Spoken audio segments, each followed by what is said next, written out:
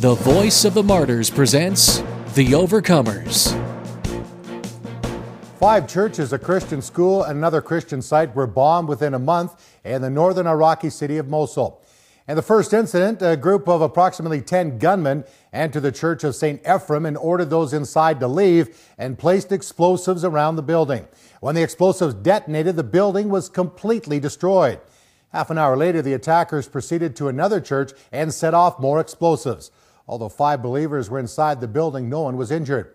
Meanwhile, assailants threw grenades at a Christian school, killing a baby girl and injuring 5 teenagers.